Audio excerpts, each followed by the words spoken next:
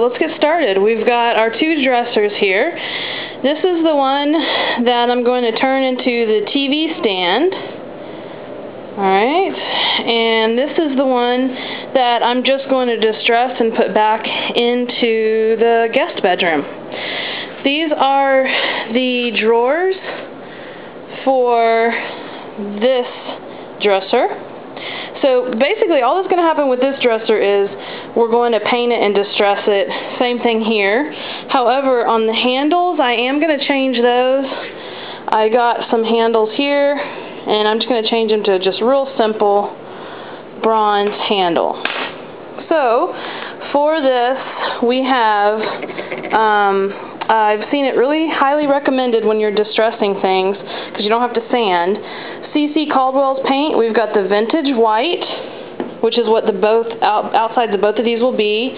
The inside of this one is going to be this color, which is not really focusing, so you can't really tell, but I'll tell you, it's a well, I don't remember the color of it, but anyway, this is kind of like a teal blue.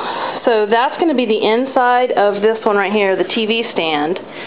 Then I went to Lowe's and I couldn't decide what yellow I want to get, so I've got two different sample colors here. They look the same on here, but I promise they're different. And that's what I'm going to use for the shelves inside this one. We've got our paint brushes, we've got our mixing bucket in case we want to mix any of the two together. We've got our wood glue so that the shelves will stay attached. And then I had to go and get some plywood, I guess you call this, cut at Lowe's so that we could put it in as shelves onto the dresser that's going to become the TV stand. I'm only going to have a shelf on this top one and then on the bottom one. I'm not going to have anything in the middle here because I just want to be able to set stuff like, you know, baskets with blankets and stuff like that in the bottom, and then the top we're going to put like our cable box and I don't know, game system, whatever else. So this is our before picture. I'll give you guys an update in a little bit once we come back and we've done a little bit more. And right now we're just going to work on getting this stuff knocked out, these middle pieces right here, so that we can put the shelves in. So just make sure you measure. If you don't have, I don't have anything below where my drawers were, so make sure you measure that so when you go to Lowe's you can get it cut exactly the size that you need. So we'll be back. Okay, before I paint this dresser white, so we went inside and painted it blue and yellow. The scheme in the living room is kind of a turquoise blue, yellow, gray, and white. So I actually was going to paint the whole thing blue, but I ran out of that sample, and so just decided to paint the other sides and I think the top yellow. But before I painted it white, I wanted to kind of show you guys, I want to distress it to where a little bit of this blue comes through. So what I did was I just took my paintbrush around the sides where I will probably distress it, and that way that blue color will come through a little bit once I put the white on there and distress it.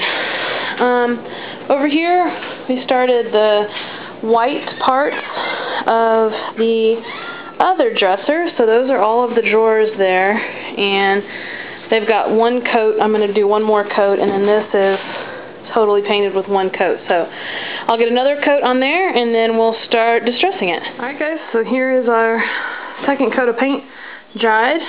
I've got the shelves sitting in there, and now what I'm going to do is I'm going to start distressing it. This is the cool thing about this paint. I started distressing it right here. You can kind of see I took a little bit off. All you do with this paint, because it's clay based and chalk based, is you just get a wet cloth and you just kind of rub the area you want to look distressed, and you see it just comes off really easily, and you can kind of see the blue that I painted underneath there yesterday. So I'm going to get to working on this and just kind of distress it out a little bit, and also I'll start working on this dresser, getting it all distressed, and we'll be back with the finished product. Alright, so here is our finished project for the dresser turned into a TV stand. And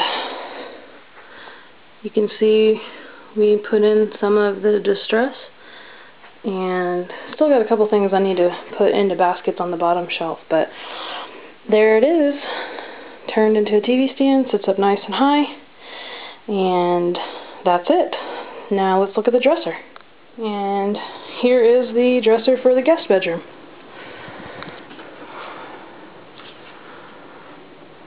Got it distressed. Looks nice. There you go.